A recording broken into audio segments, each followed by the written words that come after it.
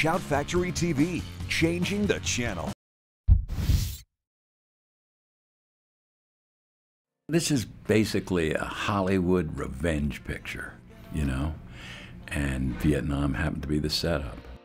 I've seen your rolling hills and winding rivers. The Air Force wouldn't even let us use a plane. You know, I fly into that airport in the beginning in a private plane because they wouldn't participate in any way with the picture. They didn't want to be involved in it.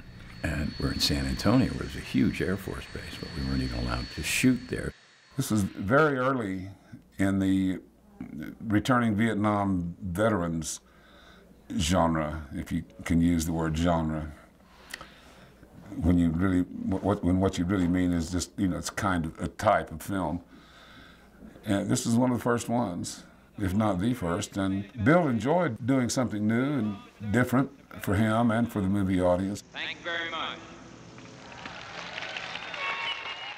I thought Bill did a really good job of playing that character. That character hadn't been written or played or filmed before. Let's go home, John.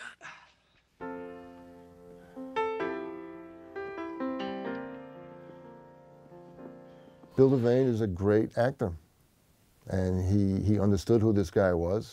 He understands the conflicts, you know, the torture that he's going through. I found them.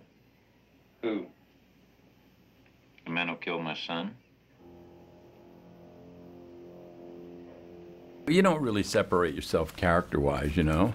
I think I've been filled with rage since I was about 2, so it's not really difficult for me to, you know, to do that kind of stuff. It's trying to activate that passive anger, that passive rage. You try to figure out a way to activate it. When I look at it, I see I'm kind of behind it every single beat, you know, a little behind it. The character naturally is behind everything because of where he's been.